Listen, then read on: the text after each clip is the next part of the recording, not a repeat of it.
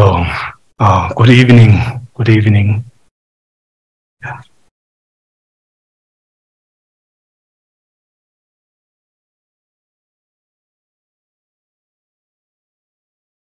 I think it has been a gap of about 3 years.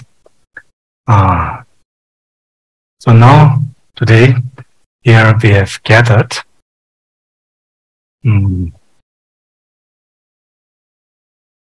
Is the voice clear? Is there some feedback? Some feedback, I think. Okay. Like this, I think, yeah, this is better. Thank you. Thank you.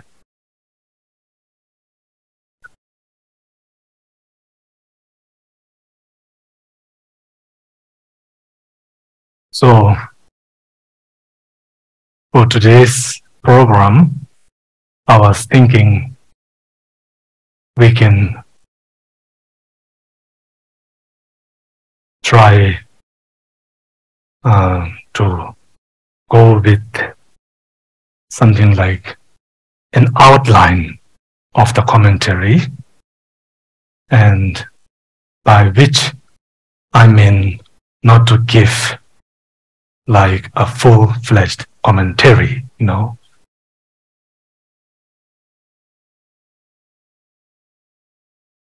To give this full-fledged commentary, then from the side of the teacher, then I think someone like me is of course not qualified, you know, to give a full-fledged commentary on Ganden Lha Gyama. Why? Because this special Guru Yoga, Ganden Lha Gyama, it is simply not only about something like just inviting the Lama and then simply making some, you know, offerings, supplications, etc. Not only like that, but this is very much connected with Anuttara Yoga Tantra practice, you know, highest Yoga Tantra, highest Tantra. So, for a full-fledged commentary, I only hope that that I aspire, you know, to have first the qualities of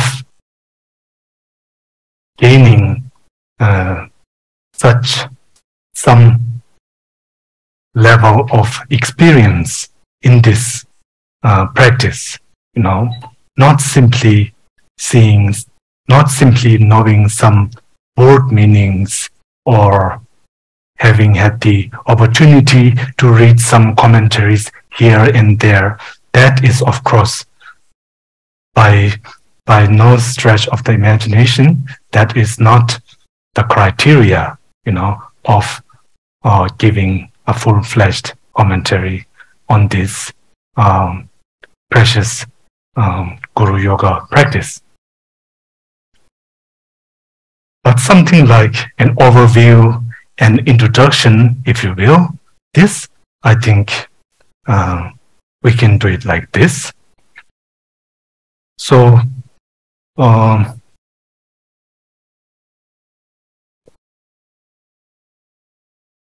here, Guru Yoga, it's very much connected with the two from the four tantra sets. It's connected generally.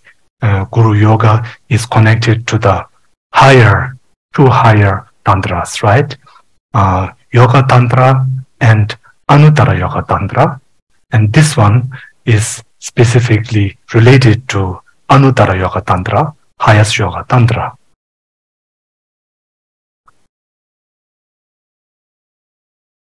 Generally, it is taught like this, you know, from the viewpoint of the Anuttara Yoga Tantra practice.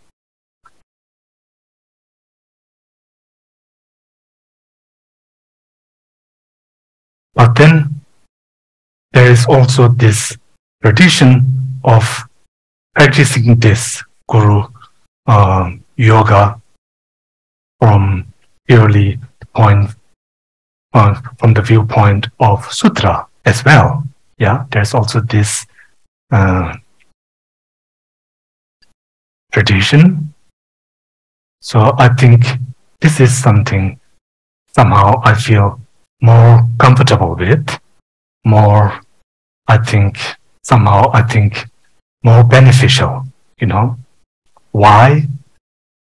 Because Sutra is the base of Tantra, or Tantra, Buddhist Tantra, you know. Sutra is the base of Buddhist Tantra, right? Without the Sutra practice, then there is no Buddhist Tantra, right? Without the Sutra base, then no matter how many tantric practices one engages in, then the essence is lacking, right? There is no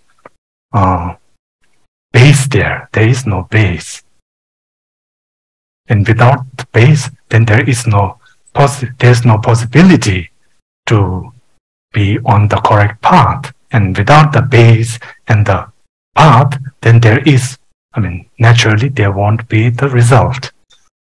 So such is the importance of our sutra practice.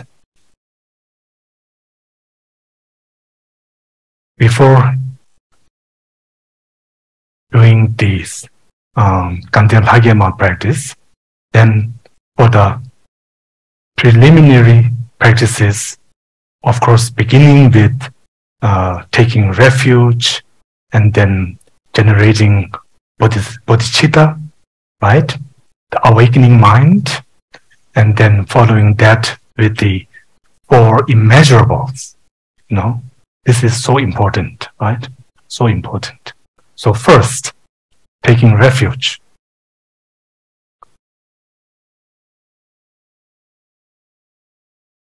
We always recite in Tibetan Sangye Chödang, you know, that verse, Sangye Chösoma. We call it Sangye Chösoma. This is the verse. And we are taught from a very young age, you know, to learn this by heart. And for many of us from the Tibetan community, especially from the monasteries, we know this from a very young age, and it is very common.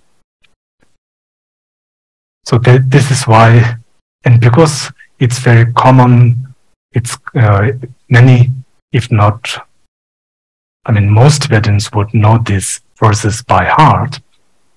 So this is why our teachers, our gurus, when it comes to this taking refuge, this recitation, then we are always reminded by the teachers that refuge simply does not it does not come from the tip of our tongues, you know. Refuge does not come from the tip of our tongues, but it has to come from really one's heart, you know. It has to come from the depths of one mind, you know, taking refuge. So this is of course easier said than done. So then one must think about the reasoning, right? The premises of taking refuge, you know. Why refuge, right?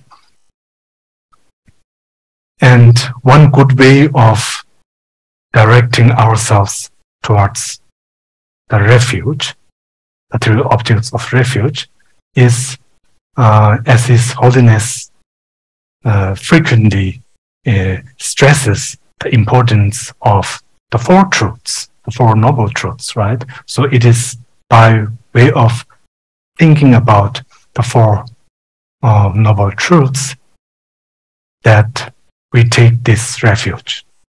This is, I think, a very good way, because then we are simply not taking refuge out of just faith alone, but to take refuge with a sense of understanding, with a sense of understanding. And as you all know, with the great teacher, Buddha Shakyamuni, with his three turnings of the wheel of Dharma, beginning with the first sermon on the Four Noble Truths, beginning with the first truth, beginning with the first truth.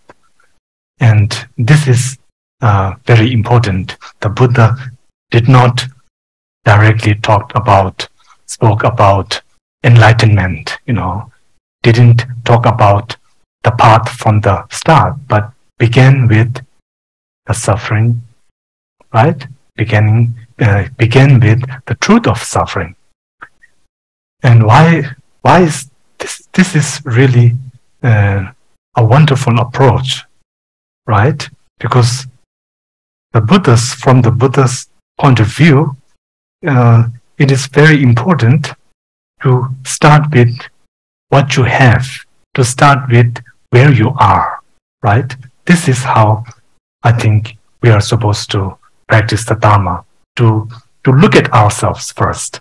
Self-reflection is so important, right? To look inwards. And when you do that, then you can find that somehow with all the things we have, yet we feel something is lacking, right? We feel something is lacking. So then when you look inwards, then it is clear that this is the first truth. We are subject to so many causes and conditions and impermanence, etc., right? And ultimately, we are in this state where we are under the influence of our mental afflictions, klesha and karma. This mental affliction is one English term used, but I also like this other term called mental delusions. Mental delusions. This is somehow something quite. I feel like it's pointed. It has a point to it, right? It's almost like it pinches oneself. It pinches me, right? When I use that term.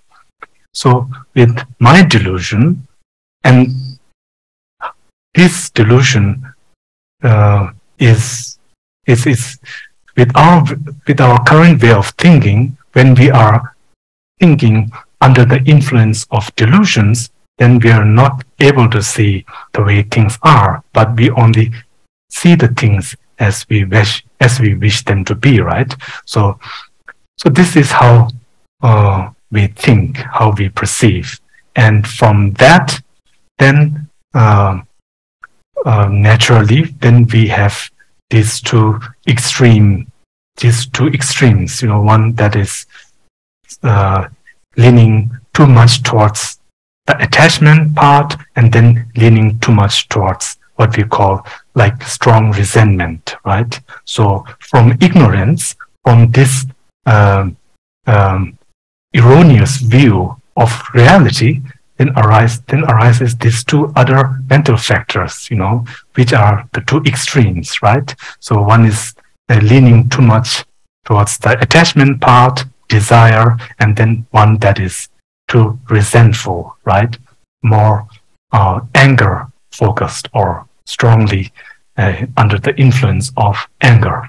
So with these three, the three mental poisons, and these three then motivate our actions, basically, right? So karma arises out of klesha, and now we are in this state where we are under the influence of karma and klesha. And then going to the reason why that is the case, then it is clearly the karmas that we commit and the kleshas that motivates them is what got us into the first truth. So then going with the origination, and then is there a way out of that, right? And then because if it is erroneous in its thinking, then naturally there will be a way of looking the other way, right? There will be an antidote, right? So because there is an antidote, then it is possible that one can be free from this mental state, right? So then this will be, with this we come to the third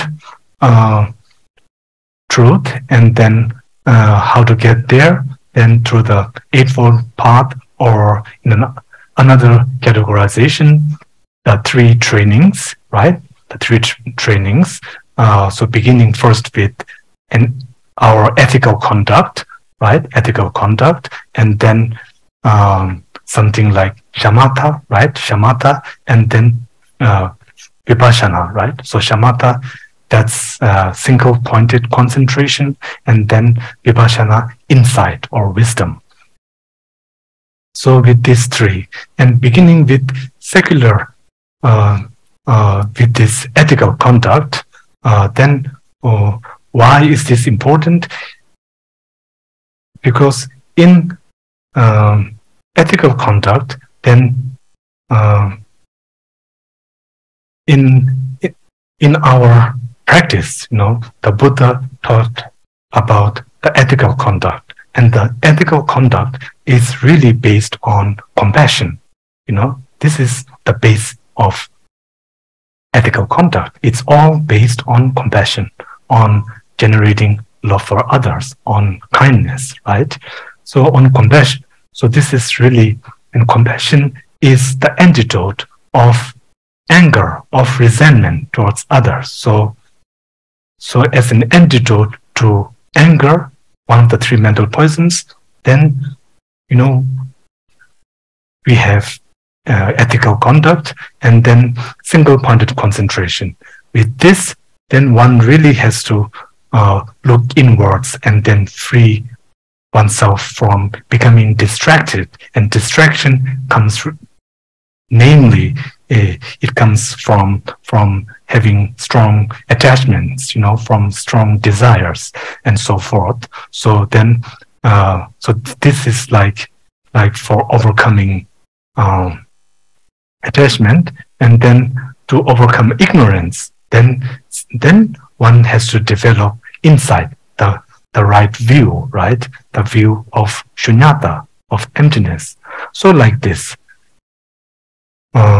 With this, then if you think like this, and then to take refuge, in the Buddha who shows us this path, right?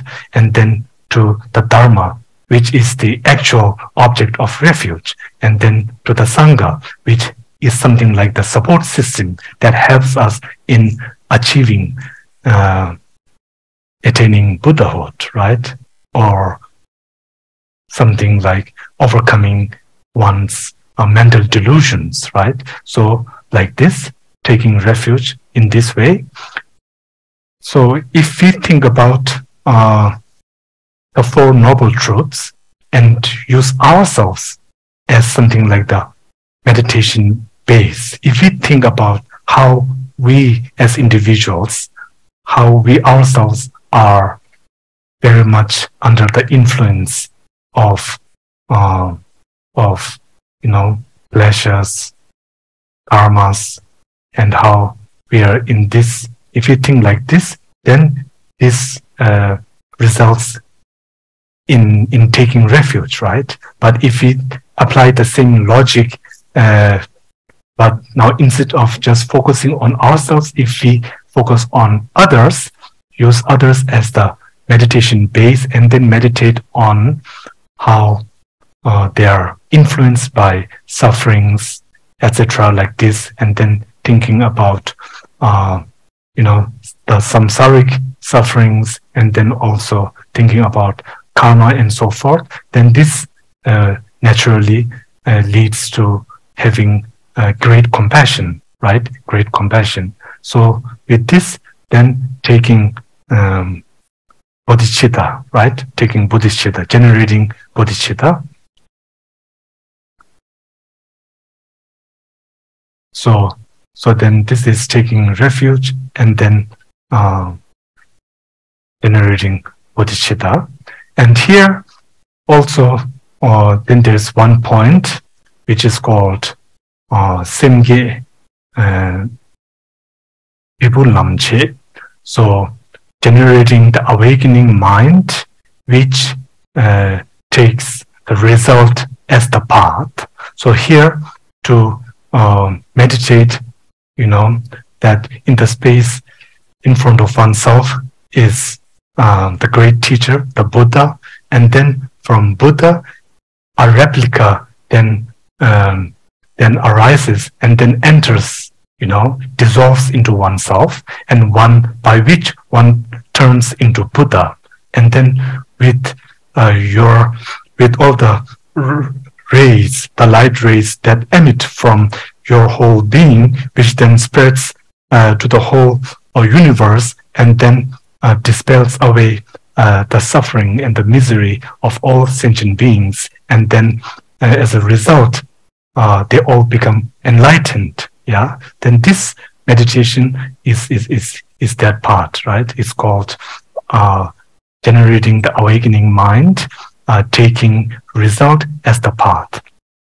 So at this point, then it would be good to also do this visualization, and then to strengthen our bodhicitta, then by way of by way of the four immeasurables, right? By way of the four immeasurables. So beginning first with, I think, equanimity. Yes, because the four immeasurables, they are in different orders. The one that is frequently used, I think, with love, and then compassion, and then joy, and then equanimity, right? So this is usually like that. But here, then also, I think in most of the Lamrim commentaries,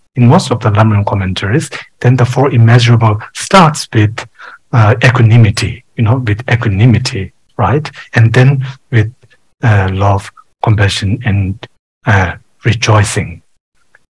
But then in one of these Ganden Lha Gyama commentaries, then the order was somehow little modified, and it began with equanimity, and then compassion, then love, and then joyfulness, right? Rejoicing at the end. So this way, I think then it's also appropriate. So first, why begin with equanimity? Because without equanimity, then it would be very difficult to generate immeasurable love or compassion, right? Because without equanimity, then our love, we all have love, and we all have compassion, but somehow they are little, biased, right? They are biased and not very, not all-encompassing. So we have some love and compassion for some, but not for others, right? So this is why it's important to generate equanimity. So to equalize our minds, right? To equalize our minds from all of this, from these two extremes, right? From resentment to a certain group of sentient beings, and then having maybe having very strong attachment to a certain group of beings. So to free ourselves from that, then to bring equanimity in our mind stream, in our practice. So then to meditate on equanimity, and then gradually, once we find ourselves that our mind is now somewhat maybe not so biased, we are not feeling the two extremes, and that we have come to something like a more composed mental state, and then to generate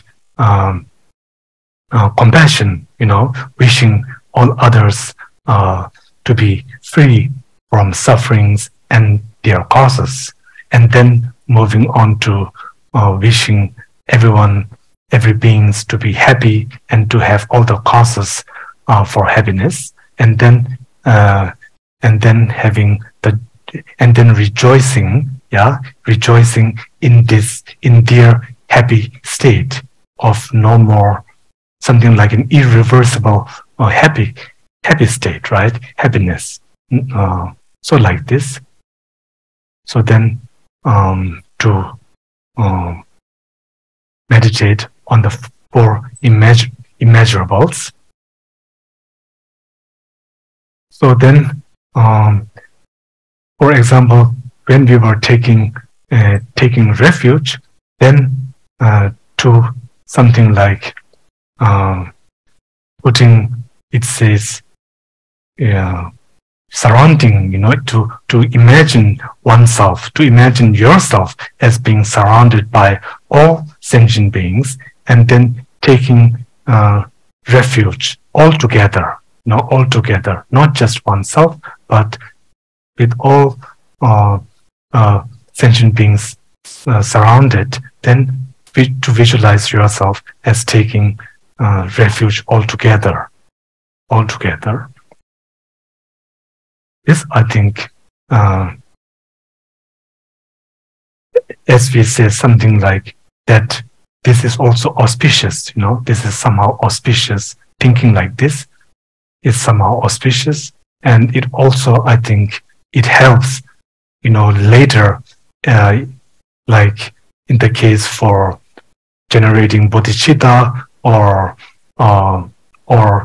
generating immeasurable equanimity, right? Then it also helps, I think, with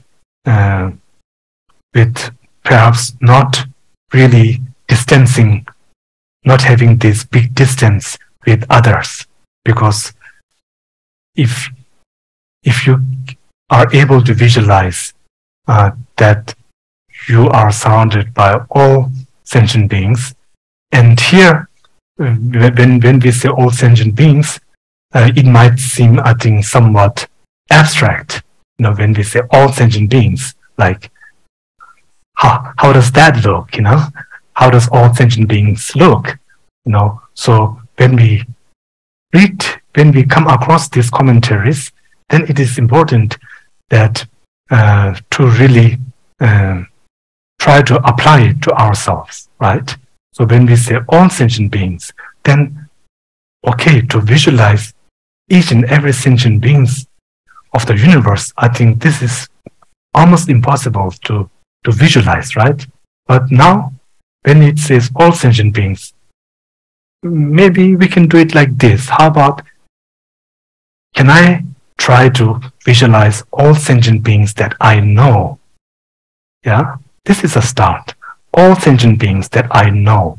I will try to visualize each and all of the beings that I know, right? And then visualize that with all of them together, then taking refuge with all the beings that you know. So taking refuge all together like this.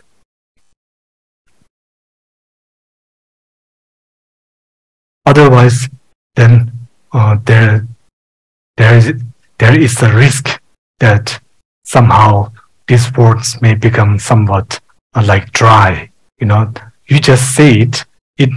These are very nice words, but without having any kind of like feelings, right? Without having any feelings. So then to ask yourself this question: what should I do here? Where do I find the part lacking? You know what I mean, right? If it is starting to become kind of like dry and rudimentary, then you have to, perhaps it's a good thing to also sometimes change something, change something. The point is that it has to sort of, that you have to be touched, right? You have to be touched. Your mind has to be in it, right? And this is, I think, very important. We will come across many different points where,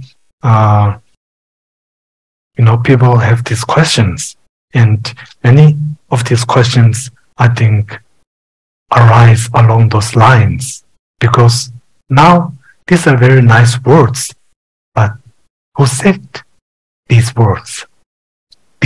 I didn't make up these words, right? I didn't make up these words. So am I simply just repeating just someone else's words?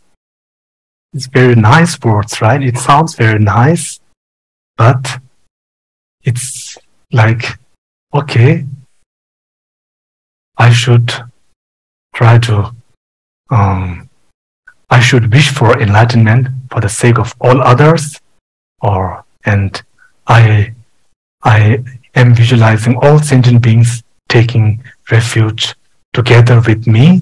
Okay, but then it has to start with a face, When you say sentient beings, it shouldn't be an abstract thing.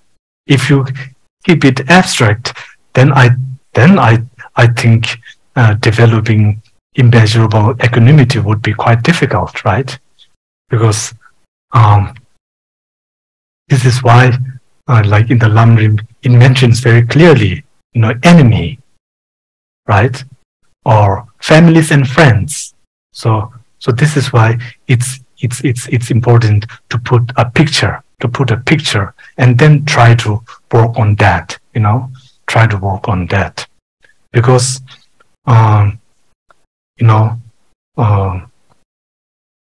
nights back, when we were watching this video of Thaya Rinpoche, of Thaya Changpa Rinpoche, Rinpoche at one point said, now, after 20 years, to ask oneself how much one has changed, right?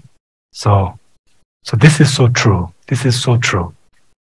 And I think some part of this, for these changes to take place, it is important that we do not, that it's important that we sometimes have to step out of these abstract things and then really put a face, especially when we are meditating on the method aspect, when we are meditating on the 4 immeasurables, when we are meditating on bodhicitta, when we are meditating on great compassion, when we are meditating on Tonglen, right? Very important to put a face, to begin with faces, to begin with people we know, to begin with people we know, and then people we know who we really have much love for, and then the other group of people who we are sort of distancing away and have some feelings of resentment. This is very important, to never to neglect our enemies, right? The so-called enemies.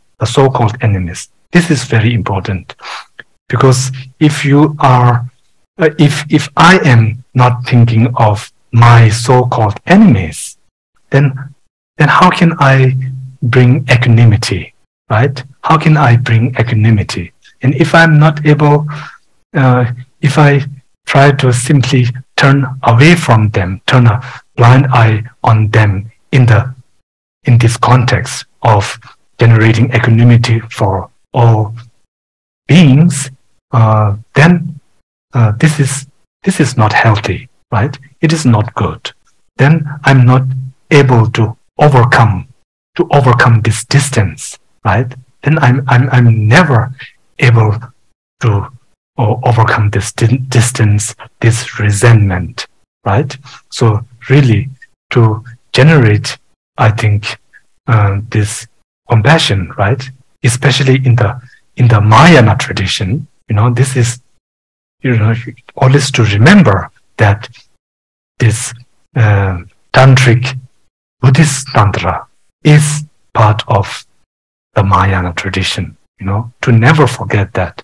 And the Mahayana tradition, the essence of the Mahayana tradition is just these two, the method aspect and the wisdom aspect, right? The two bodhicittas, conventional bodhicitta and ultimate bodhicitta.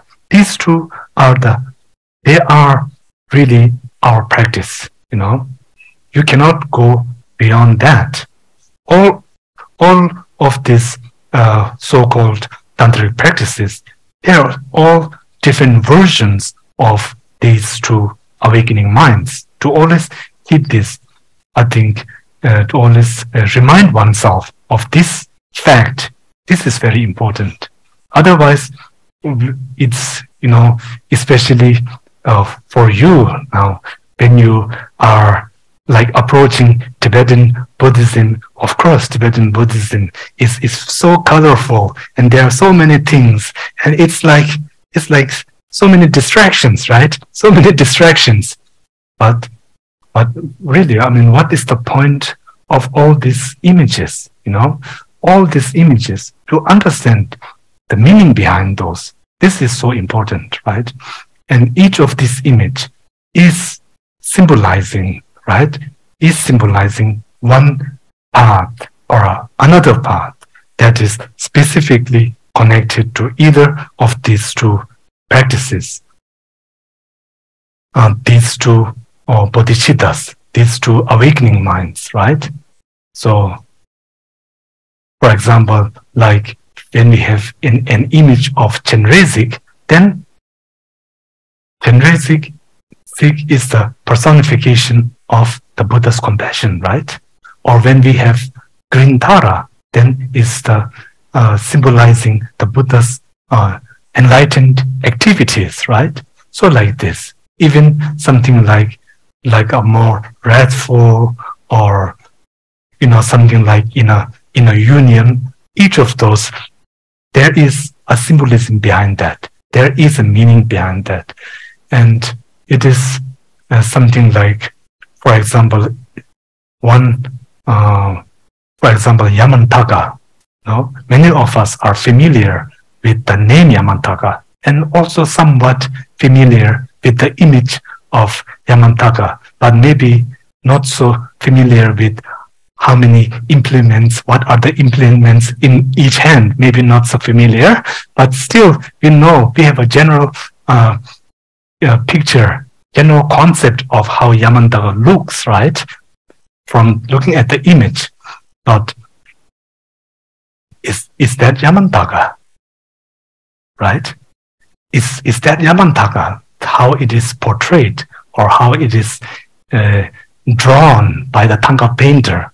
Is that Yamantaka? Is that how Yamantaka looks in real life? And does Yamantaka really have these two great horns? And then one time, I remember His Holiness, was giving one teaching, and then His Holiness said, if Yamantaka really had these big horns, then how would he sleep? Like what, he would need some very special pillows and also the beds, and this would be quite complicated if he really had such long horns, So then it is not like that, right? This is something like conventional Yamantaka, but then there is the ultimate Yamantaka, right? The ultimate Yamantaka. And likewise, how we say the outer Yamantaka, the inner Yamantaka, and then the secret Yamantaka. So those of you who are familiar with this highest yoga tantric practice, then you already know something like what this iconography signify. They really signify the path, right? And this is, I think, very important. Otherwise, if we do not know the background, right, and the symbols and the what they mean, and how there are different ways of looking at this, these different layers of understanding and these different layers of reality, if we, without having no concepts on about those, and then this could open the doors of misunderstanding, misconceptions, right? So this is again something that just I felt that was important to just share. So like that.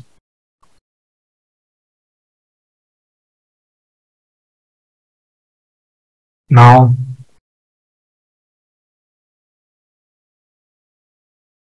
what else needs to be added?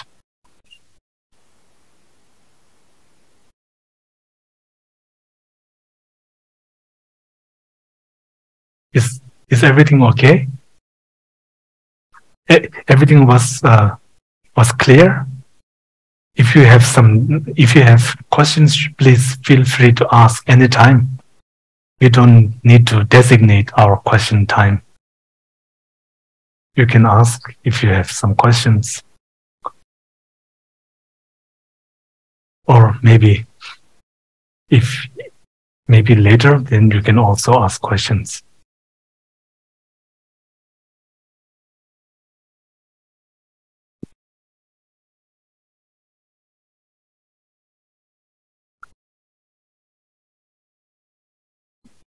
If anyone has any question, you can just raise your hand and then we'll pass you the mic.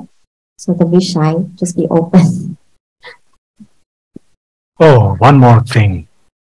And then I think one very important concept, one very important part of I think our practice, something like one of the very important backgrounds, premises is, of course, rebirth. Rebirth, no? The concept of rebirth, right? So, rebirth,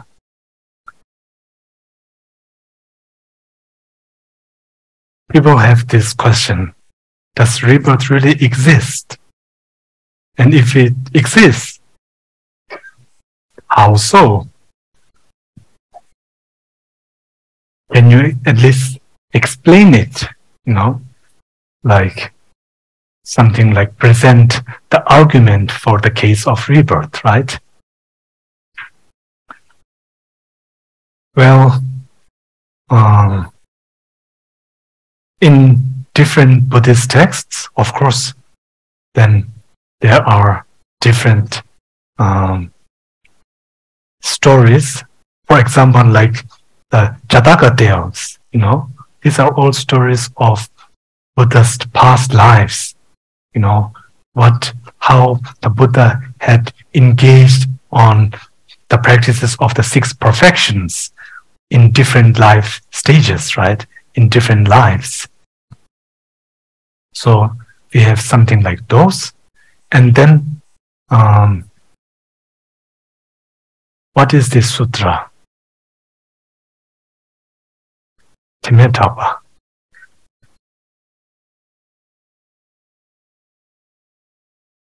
In which the Buddha says that, he comes from this deep meditation and then says that I can now remember this past life and that past life and so on and so forth. He proclaims that, right? So there's also one such sutra. Can you recall the name of that?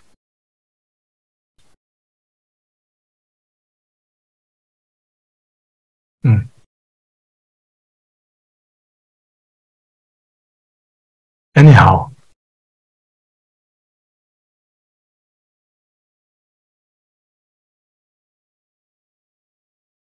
so something like, what is mind, right?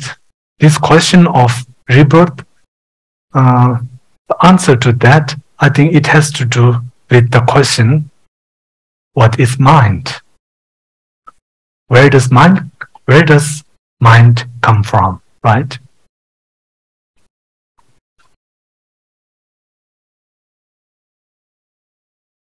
Mind is defined as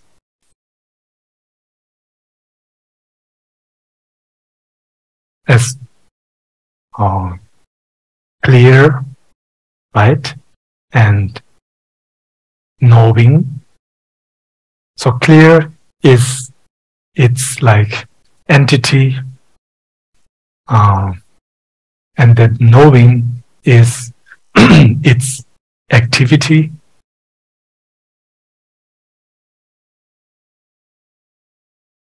Mind is neither a physical object nor an abstract object, right? Yet it's changing, so it's not permanent either. So we are clear on, right? So we are clear on some things, that it is not a physical state. It has no forms, right? It has no color. It has no shape, right? It is not an abstract, because you can feel it, because you are thinking within it, and that thinking it's not separate from mind itself. It's very much part of consciousness. So it's not an abstract phenomena. It is not. And because it's ever changing, therefore neither is it a permanent phenomena. So we are canceling some of those possibilities, right?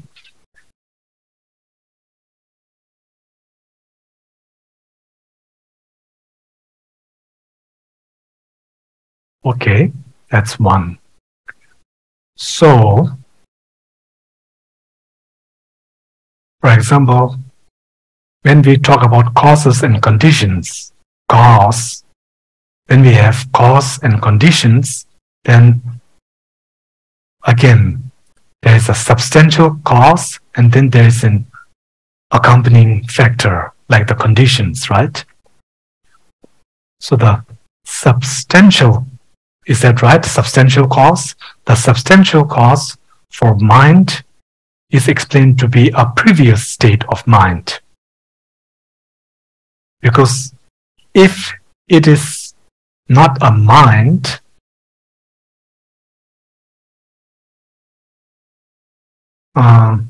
then I think also imprints are also substantial cause of mind, or maybe they are conditions.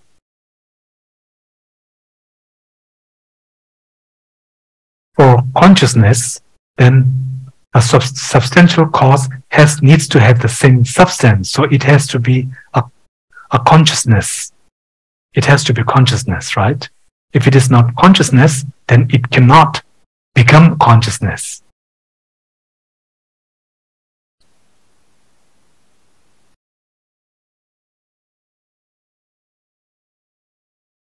So something like a substantial causal factor is, in the case of a pot, the clay would be the substantial cause, right? So this clay and the pot, they are in different states. In its previous state, it was the clay, but then with some modifications to the shapes, and then perhaps with what do you call that? Sotang. When you let it dry, or by heating temperature, it solidifies, then it is called a pot, right? So something like that. So substantial cause. And then like the hammer that was used, or the tools that were used, the fire, etc., are what is considered to be, what is the other? We have substantial cause, and then what's the other one? Excuse me? Condition. Okay. Okay, accompanying factor. Yes, the term is something like that. Yeah. So causes and conditions.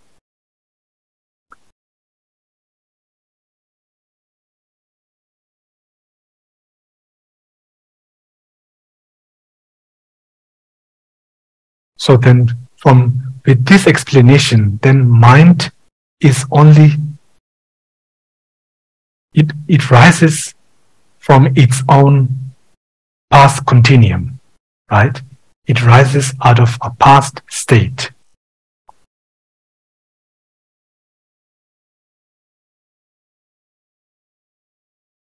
And we have arguments such as, if it doesn't arises out of a previous conscious state, then what are the other possibilities? You know, and if it arises from a form, then somehow it doesn't sound right. You know, if it rises out of a form, then one could say all forms are also consciousness. You know, or what are the distinctions there, where a type of form can become consciousness, but another type of form cannot become consciousness. So there are different logical explanations there.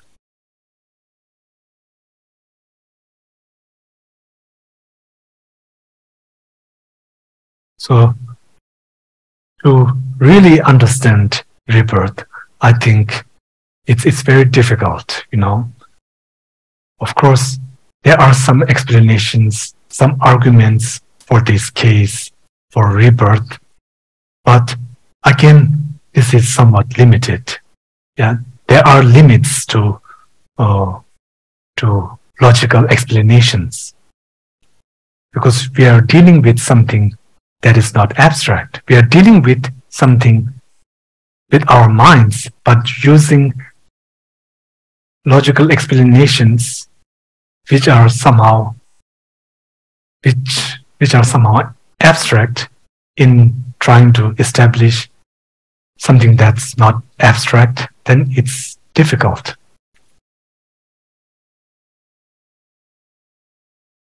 But I think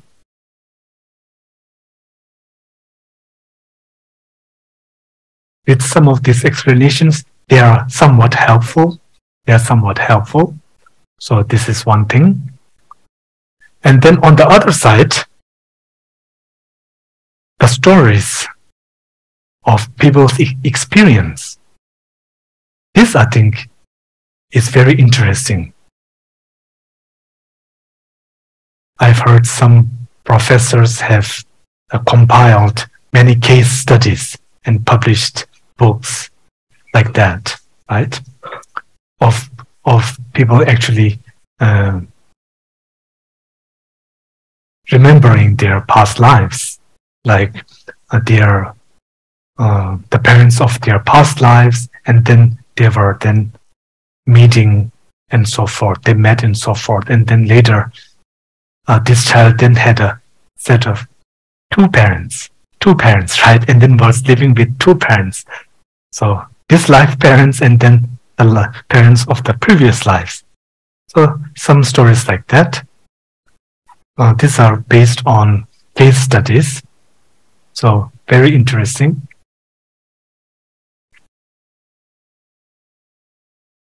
But then to a skeptic, I think even with these case studies, to the most stubborn skeptic, I don't think even these case studies really would bring much light, you know. They would still stand by with their skepticism, because this could be attributed to false memories through social constructs like that, right?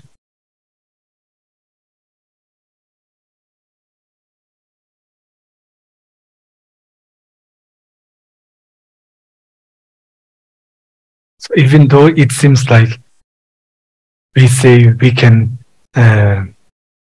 use reasonings for this, it's funny because these reasonings and what we are trying to find, after all, they do not exist objectively, right? We have to remember that somehow. We have to remind ourselves of that fact. And since they do not exist objectively, then what is the line between existence and non-existence, right?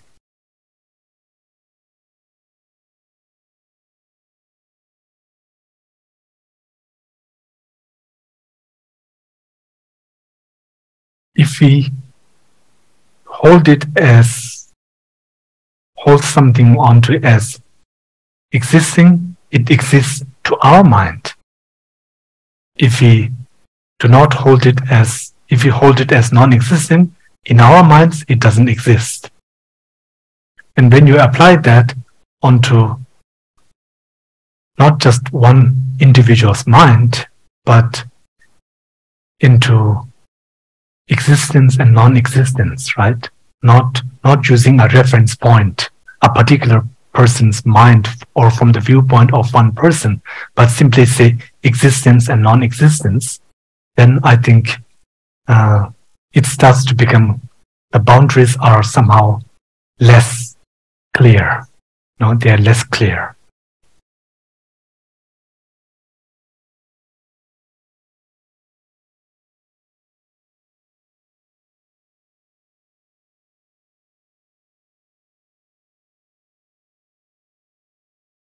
But then on the other hand, for me, it's very clear with this rebirth. Even though I can use some of those logical explanations, I find that whether something makes sense or not, half of it has to do with you. Half may be with the reasoning or whatever, right? But half of it has to do with the receiver. So this is one point, especially I think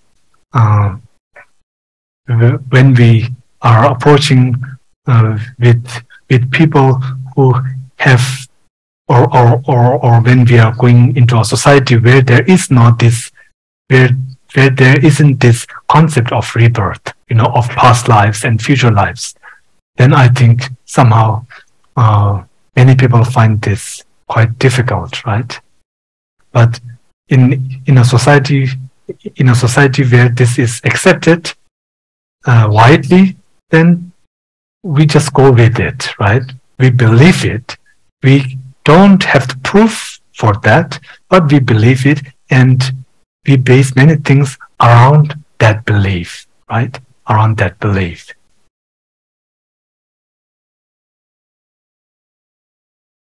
I think over the summer in Germany, we were having some discussions, and I think some of you were also watching the whole discussion online, I think, right? Yeah. So you saw. So very interesting. But then this matters. It's something like, the way I see it, then yes, do I have a direct realization that past lives and future lives exist? Of course not. Fortunately, I've been exposed to some logics. Are they helpful? Yes, very much. But for me, like most of you, it comes mostly out of faith. it's so natural, right? It's so natural.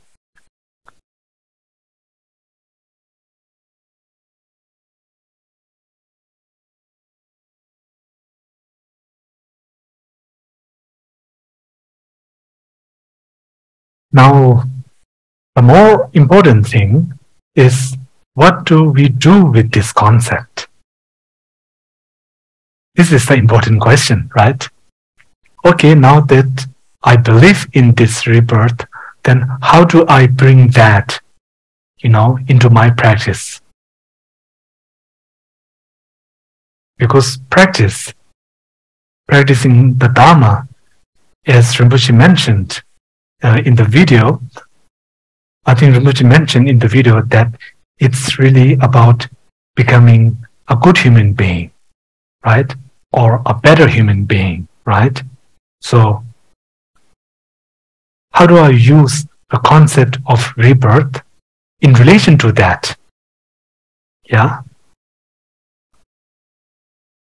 If you find that not believing in rebirth is actually better, that works for you at least in becoming a better human being, then I think if you think that believing in rebirth inhibits you as a practitioner, but without believing in rebirth, you find that more relatable, and that you feel that you can bring this into the Dharma practice, and that would also, it will work better with becoming a better human being, then I think that's good, then one can do that.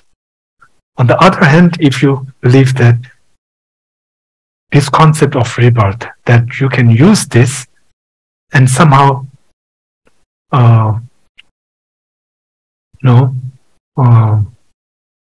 that you feel that it is useful in your practice, right? In becoming a better person, in maximizing your good qualities, then I think that's also very good. That's also very good. So these issues are not easy, to accept, to analyze with an unbiased mind. For me, I found this very interesting, how to not be biased in analyzing, right? How to not be biased in analysis, in investigation. Our teachers really say it's very important. They emphasize the importance, not having a biased mind. But we are already biased, aren't we? We are already, and especially as Buddhists, then how can we, no matter how much I try to think about rebirth, I'm always leaning on the side of rebirth, right? I know that's where I'm going to end up, right? So, this unbiased mind, very interesting, very interesting. Perhaps we may have to define it. Depending on how we define the unbiased and biased, I think if we are not careful, if we become maybe too liberal in explaining this biased versus non-biased mind, then pretty soon it might really be hard to be biased, right? But on the other hand, if we make it so, if we define it so that we can yet still find some unbiased states within ourselves, then I feel like we are trying to cheat. I feel like we are trying to go easy on ourselves, right? So just one point, yeah, one point.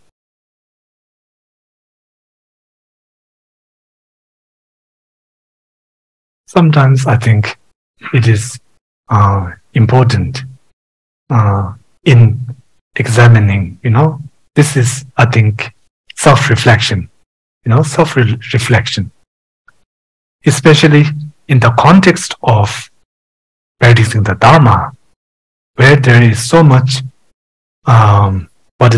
emphasis, on motivation, right? Yeah, the two activities at the end, right? One at the beginning and one at the end. So in the beginning, the motivation, and at the end, the dedication, right? Is it dedication or aspiration? I think dedication. Yeah. So these two are not simple things. It's not simply like I'm just reciting some nice words, because if I simply just recite, of course, there is a good thing. There is a benefit in even reciting any aspirational prayers, any sutra verses. No doubt there are benefits. There will be benefits, right? There's no doubt in that, because simply even by saying these words, somehow our mind is drawn by these words, right? Somehow we have to say it, right? So we are, in that point, we are forced to think about the meaning of those verses. So that's very important. So the mere act of just reciting, these aspirational prayers, this is really wonderful. It's very good. But then, at the same time, then to say it as if it is really coming from your own side. Now, that not only does that has all the benefits that comes with just merely reciting, it would not only have the benefits of just the mere recitation, but on top of that, there's no need to explain the further benefits. If you say it as if it was coming from your own side, yeah.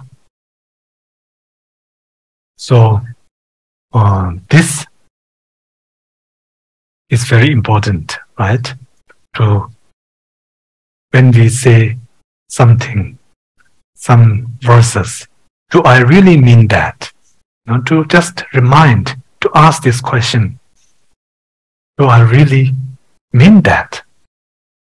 And if I find out that I don't mean it, then I should take some time off, not say it, but reflect on the meaning of the verses, and then look at what's happening during that moment. So if I find out that I'm not saying it out of my heart now, then why is that? Why is that? Is it because I'm too distracted by something, or is it because I have to be somewhere, I'm late? Yeah. If I'm late, then next time I do this, I should do it and then have more time, and not do it in such haste, right? And if I'm doing it because I'm too distracted, maybe it's the movie that I'm thinking about, or I don't know. There are many distractions, right? So then maybe before the whole motivation, what is a good thing to get the distractions, to calm those distractions, to calm the mind. Of course, thinking about impermanence. Impermanence is very important, right? Impermanence is something like the wake-up call for practicing Dharma.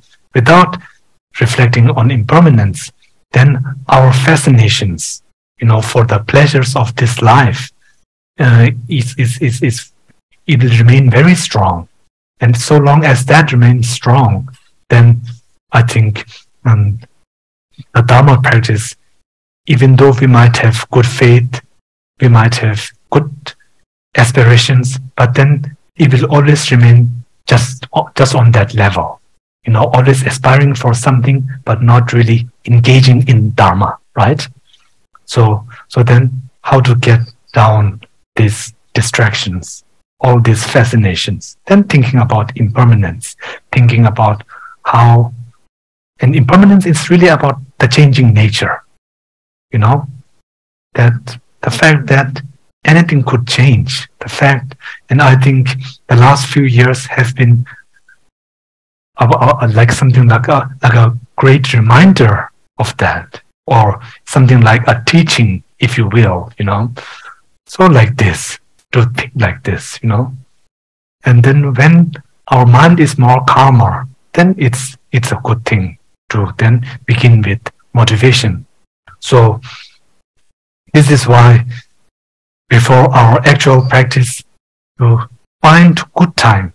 Timing is very important. So to always have good time so that you don't have to hurry with Ganden Lha Gyama, so that you have some time for all these preliminary practices, right? And then you also have some buffer zone, like some buffering time after the actual prayers, So if you have some time like this, then even if you do only a few verses, then this will be really, then there will be high quality, I think in Singapore, this is very important, right? Yeah, you say quality checked, or on these products you have, what is that? Quality check. QC. Yeah, QC. Quality control, sorry. Quality control. Yeah, so QC, this is important, right? It is important. Even if we practice only for a short time, if the quality is good, then you get the same results you get the same result as doing many things but with many distractions, and then doing just a very concise practice but doing everything correctly, doing everything and doing everything with a sense of joy. Yeah, this is very important. It is not important to have lots and lots of practice, but whatever practice you have, then to do that with a sense of joy. This is very important, right? And then how do you do that? Then the Lamrim is so extensive, but you can pick many important points from there that is most suitable for you, right? So like this. And of course, you have the Lamrim plus here at the center here. So this is very good.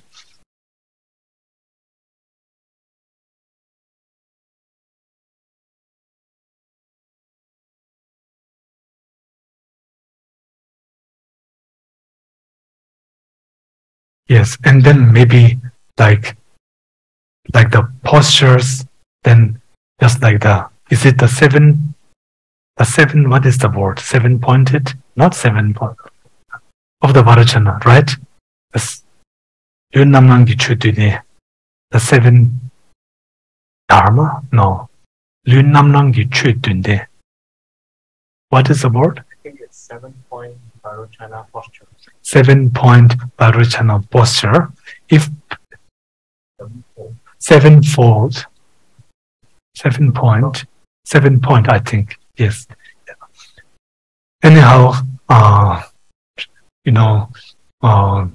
if possible, this 7-point posture, but if the physical conditions doesn't allow that, no problem. The point is it has to be comfortable. Two important things. It has to be comfortable and respectful. So these are the two essence, you know. If it is not comfortable, then the actual session will not be very good. If it is comfortable, but if it is disrespectful, then again that's not good. So respectful and comfortable posture here. If the 7 point is not possible, then you know sometimes I think you know we might be like in a on the chair, right? Like that. So then like this, and then with the breaths, then to visualize that when breathing in, something like the good qualities increasing, breathing out, and then the negative qualities decreasing, you know. So you can visualize as explained in the different commentaries like this, whichever you find that is suitable for you, you know, suitable for you. This is important. There isn't one single right way. I don't think, there isn't one single right way that everyone has to adopt this way. Everyone has to do it like this. This approach, I don't think it exists. Yeah, and if it does exist, then then the benefit will not be so much. You know, it will only benefit just a few, but not all sentient beings. So here, what is important is again how to bring it to your practice. You know, how to bring it all together, right? How to bring it all together into your daily practice.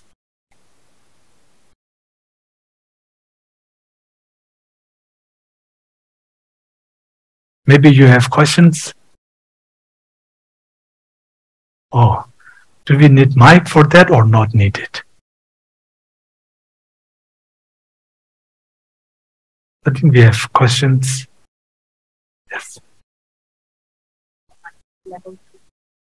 Okay.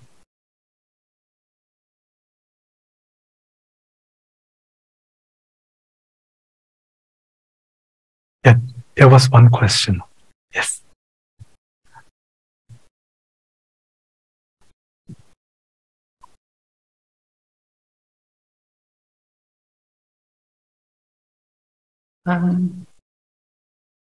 Muche, I would like to ask, let's say we are like over the crowd, like early in the morning when you go to the park, where you're walking towards you just feel that it's very beautiful day or that, then you just visualize everybody very happy and, you know, while you are walking leisurely at a park. Can you do visualization also? Oh, yes. Like you visualize, like, yes. You know. Of course you can. Can. Yes. Because yes. Especially in the morning, the energy is very good. And while you are walking in the garden, you know, with all this fountain, bird chirping, all this, then you visualize that everybody is very healthy and happy or whatever. You just have this visualization. Can we do this practice? Sure. Yes. I think generally speaking, whenever we find some calmness, obviously early in the morning in the park, I think is quite calm, right? There is this calmness, and this is, I think, very important. And as one is in this calm state, and then to visualize all others as also being in this very calmful state, if you can visualize that, then I think this is perfectly okay. Yes. Because for us working, I think we have limited time, so we make full use of our time when we have, whenever we have. Yes. Okay, thank you. Thank you. Yeah. Oh. Sorry, for me to be distracted. Rinpoche, I have two questions. My first question is about the practice of inducing suffering so that you can be touched by the suffering of sentient beings surrounding you. So trying to induce that suffering. And when you get that point of being induced, I think that suffering has already been induced. I mean, there's so much tears, you can't even go through the next line and the next line. And then after that, so you finish all the preliminaries and you come to the actual text. And when you finish, you end with a dedication. But you feel so sad the whole day. How do I feel rejoice? The only time I feel rejoice is that, oh, I finished my sadhana, and then I rejoice.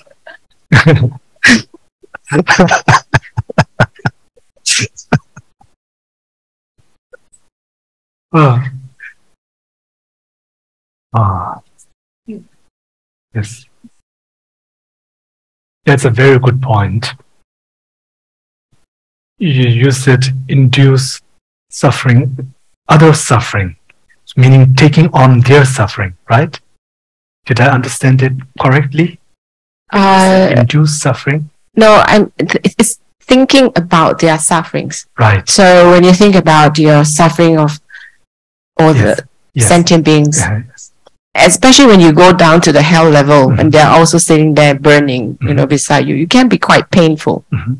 So, I mean, that's what I meant by inducing, to bring that suffering into you so that you can be touched by that moment of practice.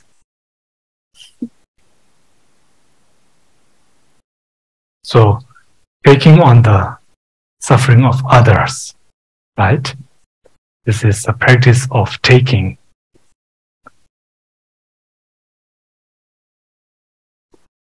This is very important. Taking on others' suffering or thinking about the suffering of others.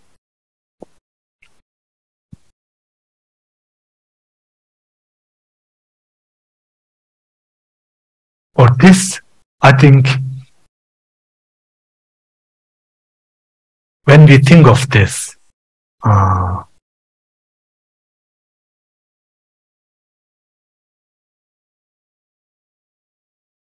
on a daily practice, I think this is why it's important to first begin with equanimity and not go directly to taking on the suffering of the others or really thinking about others' suffering.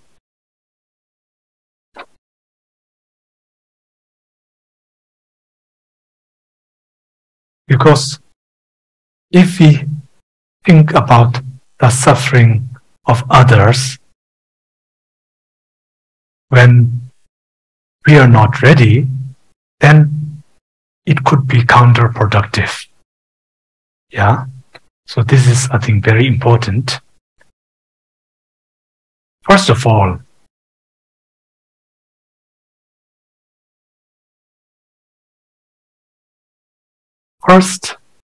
it's important to, I think, bring joy.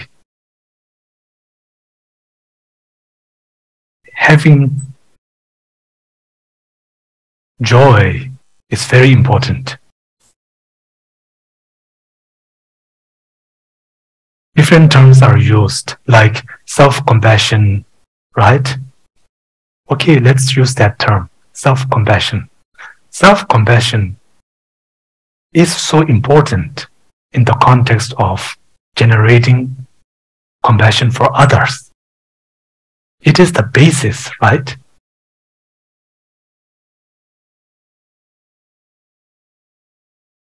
That's why beginning first with refuge starts with self-compassion. without self-compassion, there's no need to take refuge. Right? Yeah, without self-compassion, there is no need for refuge. Just as without compassion for others, there's no need for bodhicitta. Same, right?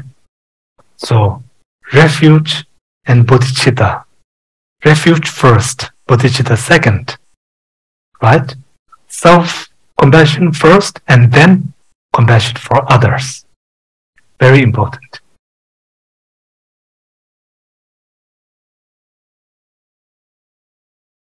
You're right.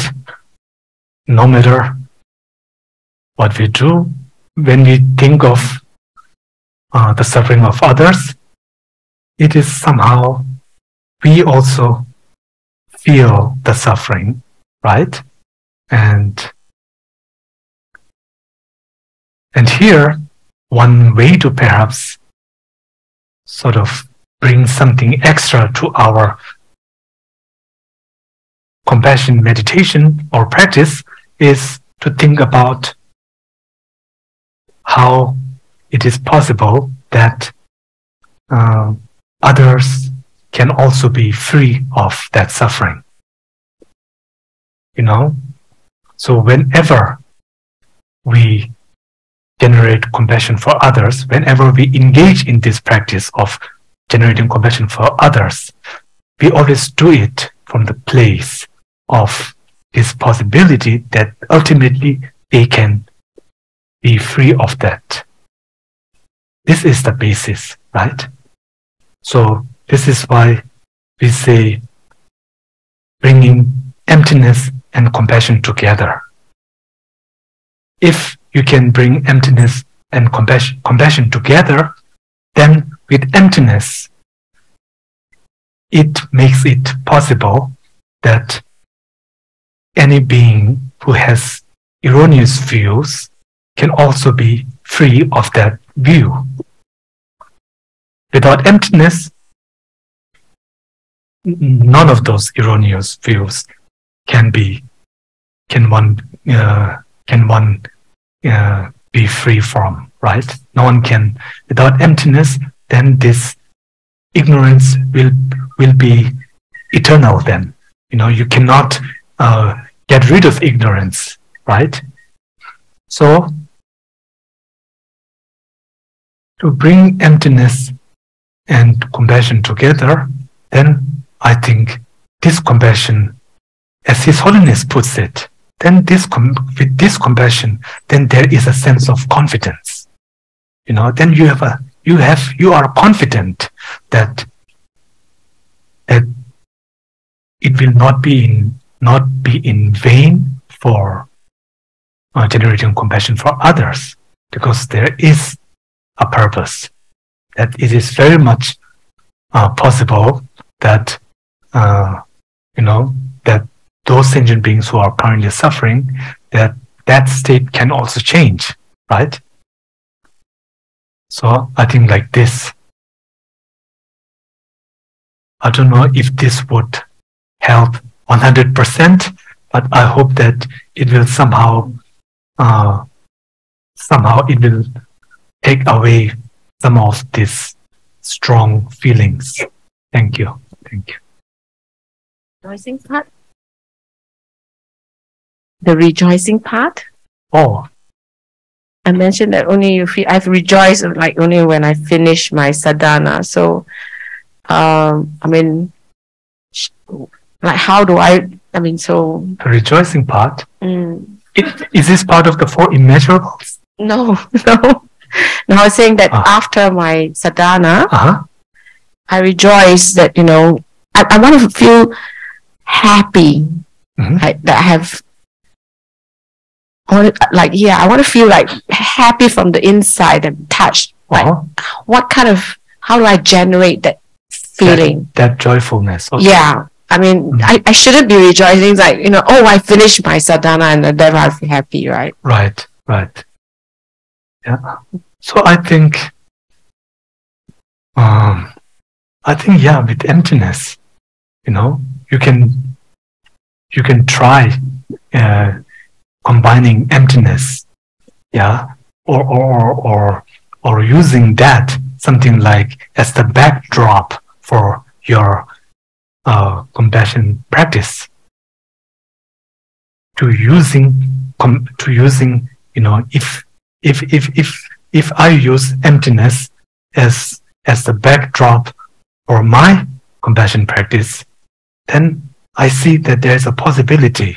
And if it is possible, then of course, seeing the possibility, if I have compassion for others, and if I see the possibility that they can one day be free from that suffering state, how can I not feel joy, right?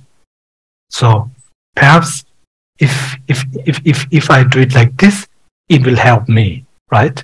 So I think this is one way that I can try to integrate, But what I meant before, what I meant was to first have joy, and this joy it's not in relation with compassion for others, but just with self-compassion, right?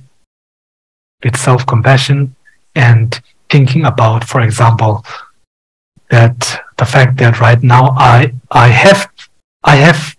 have this human rebirth or human existence, as sometimes the term is used, that I'm in this human existence, right? I have this natural capacity to not only wish to be happy, but also have this power to empathize with others. Which, if I was born as an animal, okay, I can maybe empathize with my children or something like that. But on a more wider or on a more inclusive basis, as a non-human animal, I'm somewhat limited, right? But that is not the case. That is not my case, That with this human mind, at least I can use the human wisdom, right? I can use it towards empathizing with others and then generating compassion for others. So I am somehow endowed with these natural qualities. And I feel so fortunate, right? And that brings, I think, a certain joy. And this joy, I think you can also use that.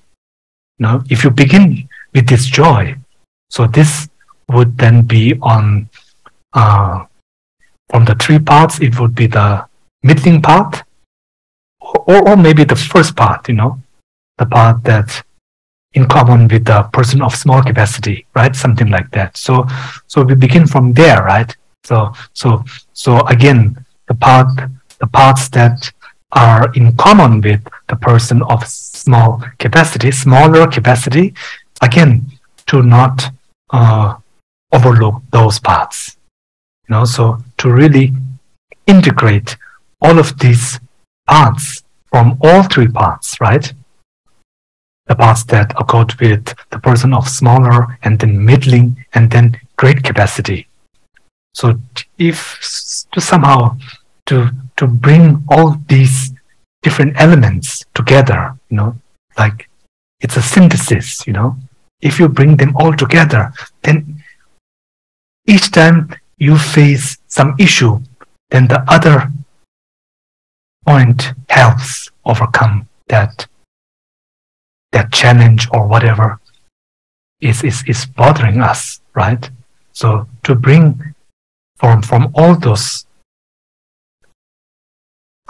in short, from the Lamrim, bringing all those relevant parts, relevant points from the Lamrim, this is so essential and so helpful, and so helpful in our foundation practice, in our foundation practice. And then like this, I think. But I feel there's some more questions, so okay.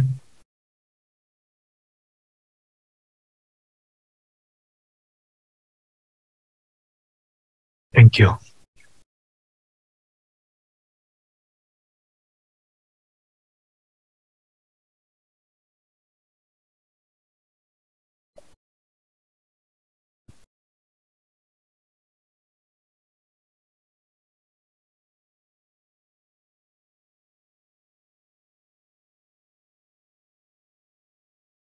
仁波切您好，我想请问一个问题，就是您说当我们就是投胎转世的时候是想成为更好的人，那么请问就是当这个我们的那个心识分解的时候，我们要以怎么样的一个途径把现世的心识衔接到下意识去，成为更好的人？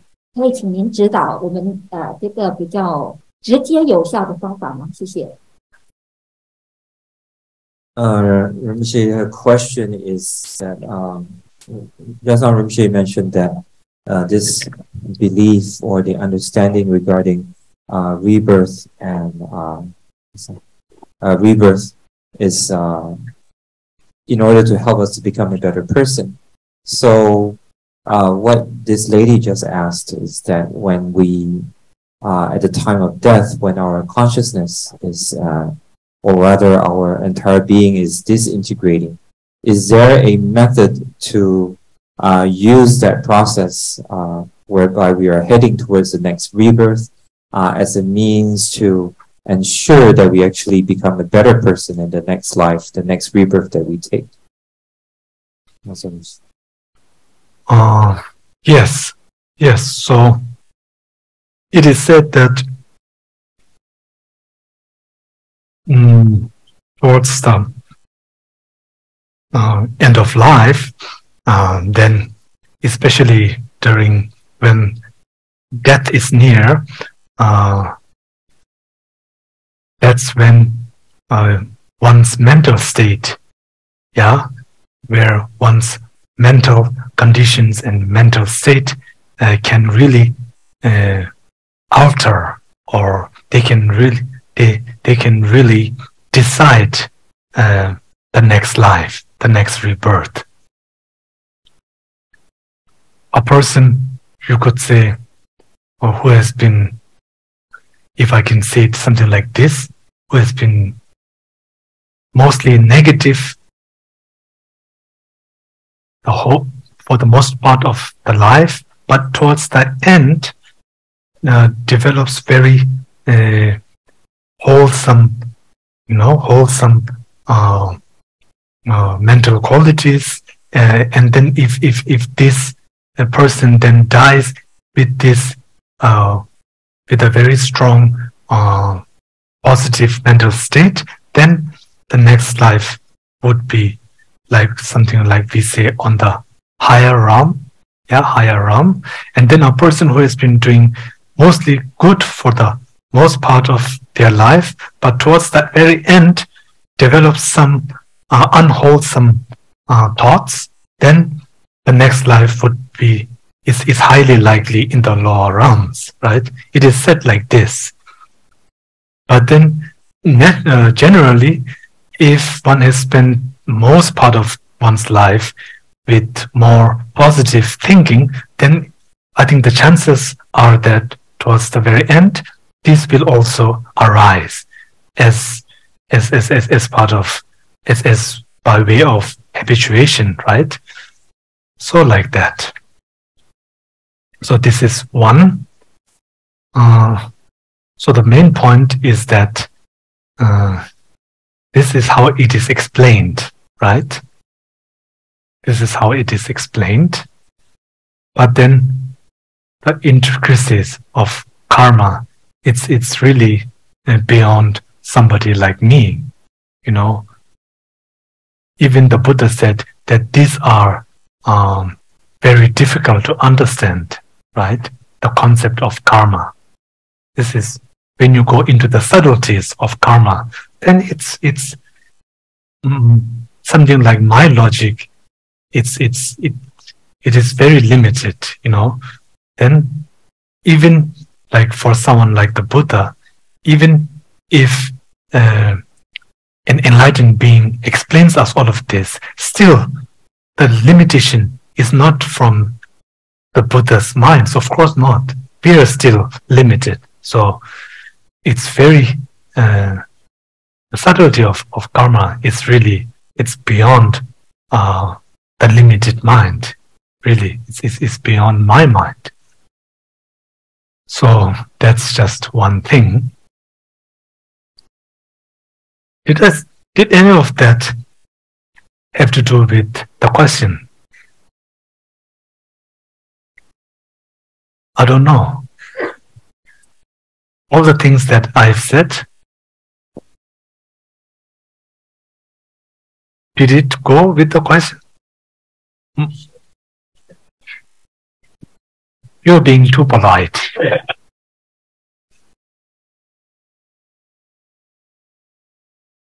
So, if I had not misunderstood, I think the question was something like that, right? Okay.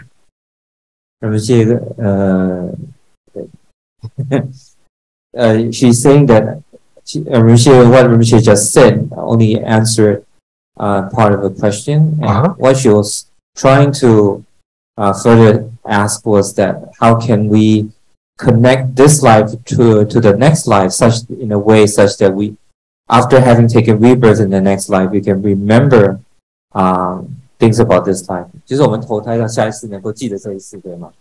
How can we take rebirth in such a way that we can remember the things of this life? Oh, this I don't know. This I don't know. Really, to be honest, I don't know.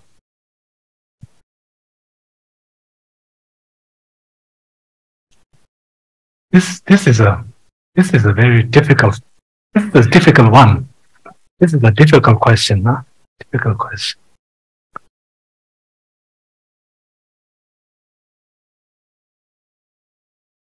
Right now, let alone past lives, I cannot even remember 2 days back. You know? I can only remember some moments, but what did I do at 9 a.m. 2 days back, you know, on the 3rd? What did I do on the what did I have for breakfast? Or yeah, the umbrellas, definitely. I can't forget the umbrellas. Yes. That one I can say with confidence. I can remember that. Yes. But then what did I do on the morning of the 3rd? This I cannot recall. You know. Oh, thank you. Oh yeah, we had sock. That's right. That's sock. So you see, just even 2 days is such a big challenge for me. You know. So this I'm sorry. I cannot. I don't know about any practice that would help in oneself remember the past life in the next life, right? I've never sort of come across any text that explicitly says it like that. But on that note, I think because I'm at liberty, I can freely say some things. I think I will say it like this. If there's any practice that would help us remember our past lives, then it has to be the practice of mindfulness. You know, if you practice mindfulness, if I practice mindfulness every day, I don't mean just like every now and then, but make it really central to my practice. You know, I think like in many Buddhist traditions, the practice of mindfulness, they really emphasize this. There's really a very strong emphasis on mindfulness-based meditation. You know, like for example, when I'm eating, then I have to be mindful of the fact that I'm eating. When I'm chewing, I am now being mindful of the fact that I'm chewing, right? So if I do this every day for all my practices, for all my activities, for one single day, and then apply it to all the other days, then I think this, if there is such a practice that would help me remember this life in my next life, I think such a practice would be the one, So mindfulness-based meditation, it has to be that. So like this. Thank you. Thank you, Rinpoche. There's another question from level 2. Okay. You can begin. Hello, Rinpoche. Yeah, I do meditation and chanting with my children every night. But every night when we try to do chanting and meditation, the children will end up squabbling, fighting, chatting, or fall asleep. So how can I help them overcome these obstacles? Or maybe should I just let them be, then when the time is right for them, maybe they will start to practice? Thank you. Thank you. This is a very good question. I would say, going with the latter option. Just let them be themselves. The very fact that they are, so when they're doing all these things you mentioned, are they in the same room as you are? This is a question. Yes. Okay. In my bedroom, they are sitting in the bed with me. Oh, very good. This is very good. But then I think it would be okay for them to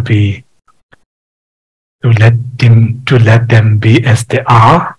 The very fact that they are in the same room and that they can hear you, I think that is very good.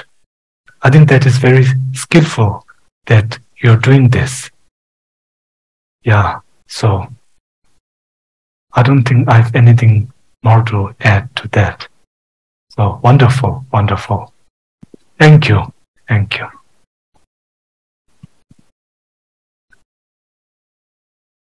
So this is something like for the preliminary practice. So that's I think for today. So then I'm wishing you everyone a good night sleep.